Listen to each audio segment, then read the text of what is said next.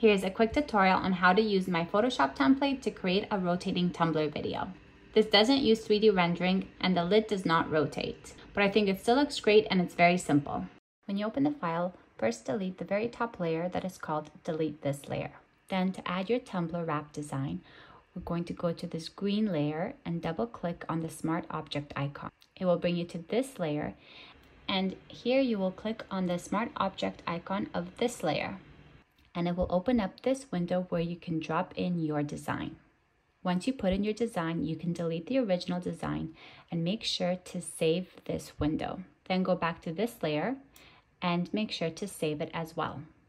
Now when you go back to the original file, you will see your design on the Tumbler.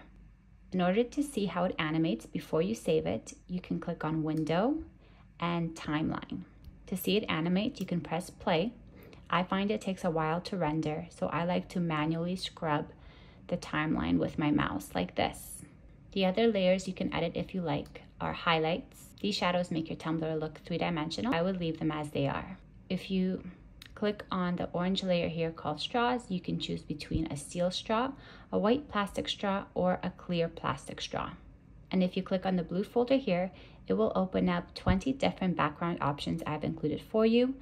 Of course, you can drop in your own custom background if you like. Once you've finished making your edits, to save your video, go File, Export, and Render Video. Here you can change the name and select the folder you'd like to save it in and click Render.